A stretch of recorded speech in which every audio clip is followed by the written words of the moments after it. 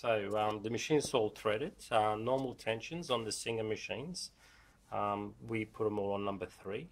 All the tensions will be different strength, but for the customers we put them all on number 3, and that should give you a perfect stitch. If the stitch doesn't look perfect, that means it hasn't gone into your tension correctly, so just re-thread it again.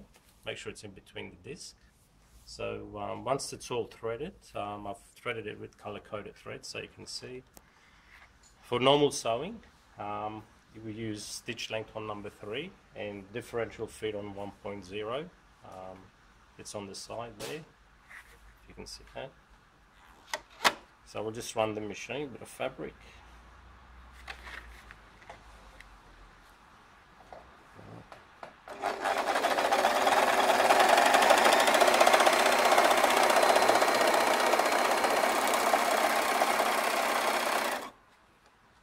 So that's all on number 3, and that's the bottom of it. Perfect.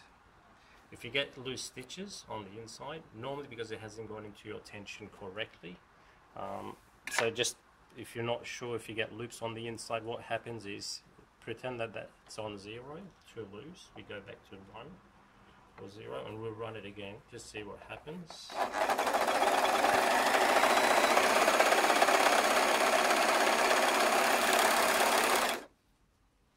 You can see the difference on the inside stitch. On that stitch it's all loose because you can see the blue stitches on there because we've got it on 0. We've got no tension at all, and that's what happens when the tension's on number 3 but it hasn't gone inside the tension unit correctly, so you've got to pull the threads in there. You'll get the same effect, even showing on number 3, and I've had the machine, sometimes customers put them on number 9 and it's still the same. That's because it hasn't gone in there correctly, so that has to go back to 3. If it's in there correctly, it should be all on number 3, should be perfect for you. If you're using, I'll just run that again, just to see.